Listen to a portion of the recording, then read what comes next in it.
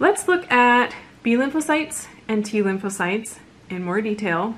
We're going to start with the B lymphocytes. So these are the cells that, again, produce antibodies.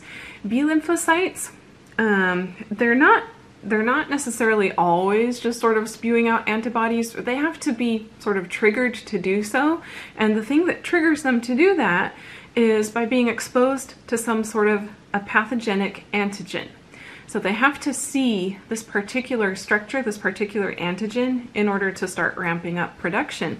So that first exposure of an antigen to the antibodies on the surface of a B cell, that's kind of like the triggering event. If this antigen is specific to this antibody, if the antibody can recognize the antigen, then what's going to happen is this B cell will start replicating itself. It will undergo many rounds of replication. That's called the proliferation is taking place, and it's just forming a whole bunch of clones of itself. Those clones can do one of two things. Some of them will become what are called memory cells, and memory cells, they don't really actively produce antibodies. Rather, they just sort of hang out, and they literally provide a long-term immunological memory for our bodies. So that way, if we are exposed to this particular pathogenic antigen again in the future, those memory cells are there and they recall and they help to ramp up production very quickly the next time we're exposed to it. So some of them become memory cells, others become plasma cells, and plasma cells are the real workhorses when it comes to adaptive immunity, in the sense that they produce a lot of antibodies. Antibodies, they can produce 2,000 per second. That's a huge number of antibodies. And if you just look at these two different cell types, so some of them become memory cells, others become plasma cells. Look at the plasma cell inside. Do you see all the rough endoplasmic reticulum? That organelle has really been enlarged in the plasma cells, and that's to allow the cell to make huge amounts of protein. Antibodies are just proteins. Sort of a collection of proteins that assemble together. So let's focus in on antibodies for just a minute. Antibodies are also called immunoglobulins. That's another name for them. And there are 5 major classes of immunoglobulins. Immunoglobulins, their names are often abbreviated: IgG, IgA, IgM. These are all different classes of immunoglobulins or antibodies. I'm not going to be testing you on what's the difference between these different types. That would be something that you could look up if you're curious, or you'll learn about in more detail if you go on and take more cell biology classes or immunology classes. But there are a variety of different types of antibodies, and they're very specific. What they all have in common is a characteristic structure. They have a Y-shaped structure. Usually when they're depicted in figures, they're shown as a little Y shape. So in these pictures, the green thing, that's the antibody that's being shown. Here's a B cell, and it's got an antibody in green sticking off of it. And what we're going to do is zoom in over here. Let's take a look at this one. This is like a close-up of this particular antibody right there. If we look at its structure enlarged, we can see there are really 2 major regions. There's this lower region that's like the handle. That's called the FC region. The FC region is kind of like a recognition point. This is very specific to the organism that's producing the antibody. The other end of the antibody, so the arms up here, this is called the FAB region, FAB. And this is the region that is specific to the antigen, the thing that this antibody can bind to. So right here on the very tips, right, that's where the binding is taking place.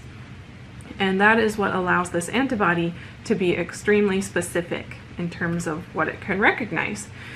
Okay, so the B lymphocytes, again, they're secreting these antibodies into circulation, but they also have these antibodies embedded on their own surfaces, in their own plasma membranes. So that binding that takes place, if this B cell does bind to some sort of pathogen, that binding is the triggering event that causes this B cell to go and proliferate itself, make copies, clonal copies of itself. We each have a huge number of antibodies. It's estimated that we each have 10 to the 20, that's 100 million trillion antibodies just present within our bodies.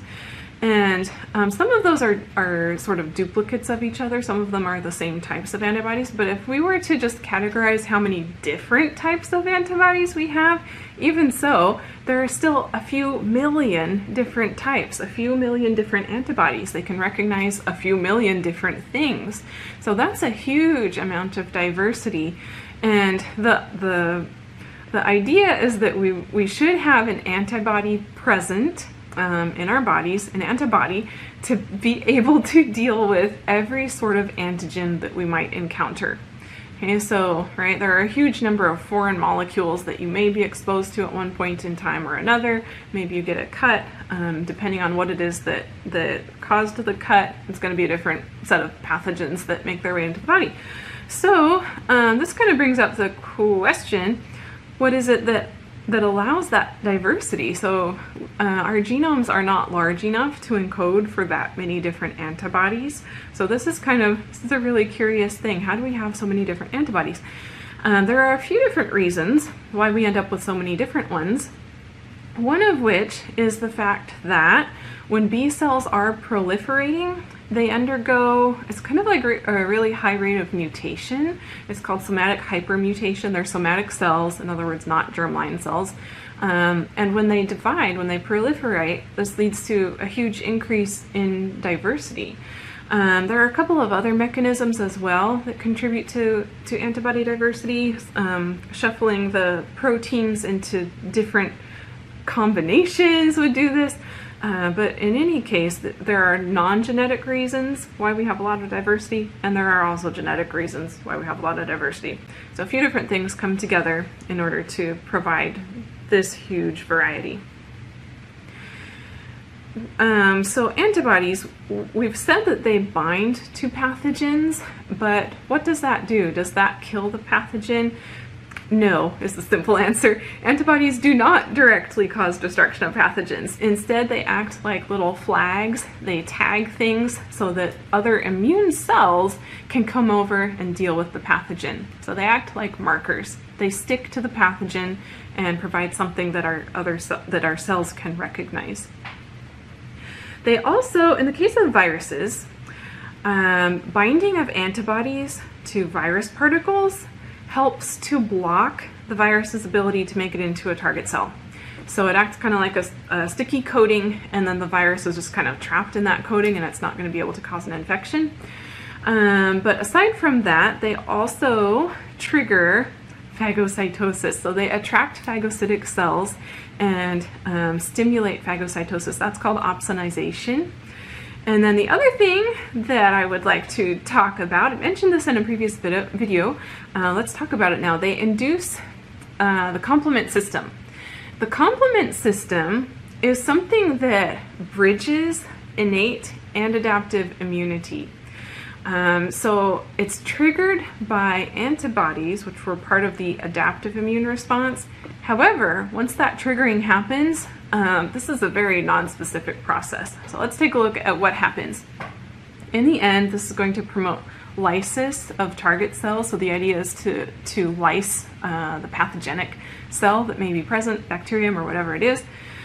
The way that this happens is with a whole set of proteins. This is called the complement system because these proteins are complementary to what the B cells and T cells are doing. They act in a complementary fashion.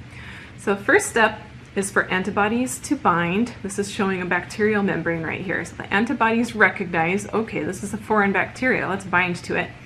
That binding recruits certain proteins from the blood plasma. These are called complement proteins. There are many different complement proteins. I believe they were named in the order of which they were discovered, not in the order in which they act. So first thing we have here is C4 comes over, those complement proteins bind, and that leads to a whole cascade of events. You do not need to know the cascade of events. What I would like you to know is that in the end, what happens is some of these proteins get inserted into the bacterial membrane. This process continues until an entire pore is formed. So what's going to happen is this pore will be assembled in the membrane, and that's an open space. Water can flow through there. So this is going to end up leading to lysis of the cell. Water is going to rush inside. The cell is essentially going to split apart. What the fragments do then is result in phagocytic cells being attracted to this area, and then the phagocytic cells can sort of clean things up, clean up the debris field. So opsonization, again, will take place, and also inflammation will be stimulated. So these fragments cause mast cells to release histamine, and we know about that triggers inflammation. So with that, I would like to revisit inflammation one more time. We talked about inflammation in the last set of videos when we were dealing with innate immunity. Let's get a better idea here with the complete picture. So let's see, we've got right here, we've got some epidermis. There's a break in the epidermis that allows some bacteria inside where they shouldn't be. We've got some antibodies that recognize that bacteria. So a B cell would come over, recognize it, start really ramping up production of antibodies. Antibodies then would help to come over and coat these bacterial cells that are entering. And that ends up leading to activation of the complement system, which does a couple of things. It helps to recruit neutrophils, phagocytic cells, so those come over, they start engulfing bacteria that are in this area. Meanwhile, this complement system finishes its job, causes the cell to burst, and the fragments also help to cause mast cells to release histamine. So that is stimulating inflammation, which causes several different things to happen, one of which is extravasation, also known as diapedesis. Okay, so immune cells are recruited to this area, and this just really helps to localize the infection.